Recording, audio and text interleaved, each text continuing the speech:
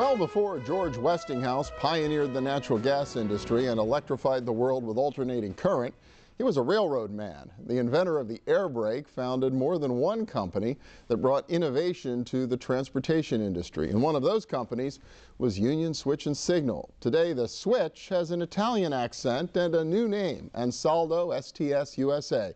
But it's still based right here in our region, and it's celebrating its 130th anniversary. Dr. Alan Calegari is president and CEO of Ansaldo STS. Welcome. Good to have you here. Thank you. Good to be here. Yeah, well, and congratulations. Just celebrated the 130th anniversary just a few weeks ago. Correct. May 5th, 1881 is when George Westinghouse signed his document founding our company. Wow. And we're very proud. Well, yeah, a lot of us today, I'm sure, think of Westinghouse more along the lines of Thomas Edison and electricity, but the innovation he brought to transportation was every bit as important. 130 years ago, he founded the philosophy of safety in rail and transportation, and it remains, today the cornerstone of our company as we, progress into innovation and new, technology. But the cornerstone remain vital, safety of our product installed in mass transit and in rail, transportation. Born in Pittsburgh, manufactured here, engineered here, delivered from our facility to our customers. And when you talk about safety, what does that mean? What is the part that Ansaldo is really focused on? It's a very critical aspect of the business, is to ensure that any type of system that we install in our application has a faulty safety condition. So in a case of failure, there is a mode that it continues to progress the maintenance of the safety condition of the system. So there is redundancy of application, and now in this case algorithm that are constantly changing and overriding the faulty condition in a safety mode. So there's a lot more computerization to the way it works today than the old days of railroad switches and signals? The industry moved in the late 70s from a very mechanical industry into an electronic industry. Today,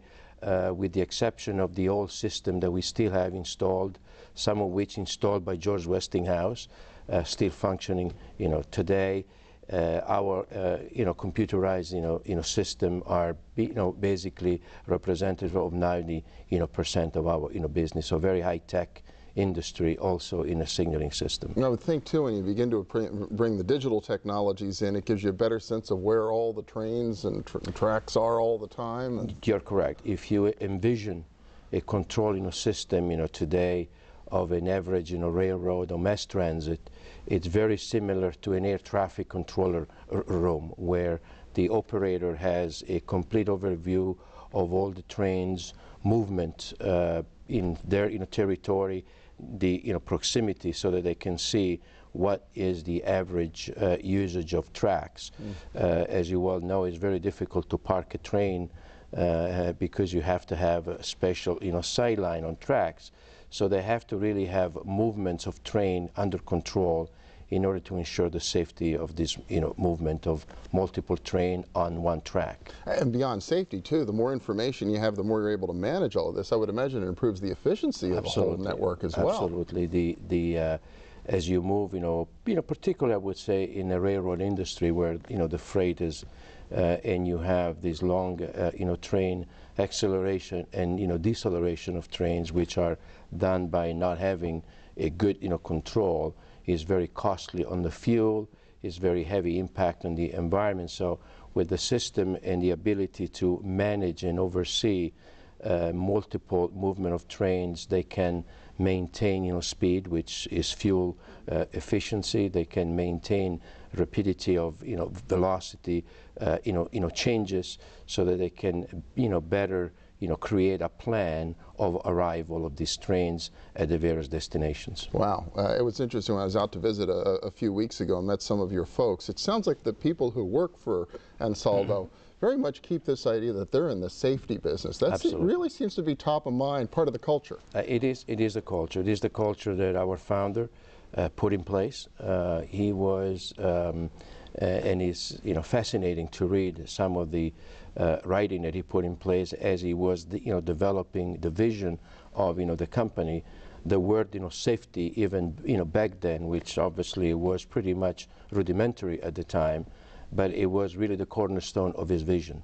We cannot do anything that is not, safe for the passengers or for the goods that we move on the train. And certainly, he even put a caveat in a couple of his writing where he says, "and safety of the location where our train are going through." Wow. So there again, a very, visionary individual that understood, safety in its totality. Only a few seconds left, but I'm wondering, you're here by an accident of history. George Westinghouse happened to start the company here.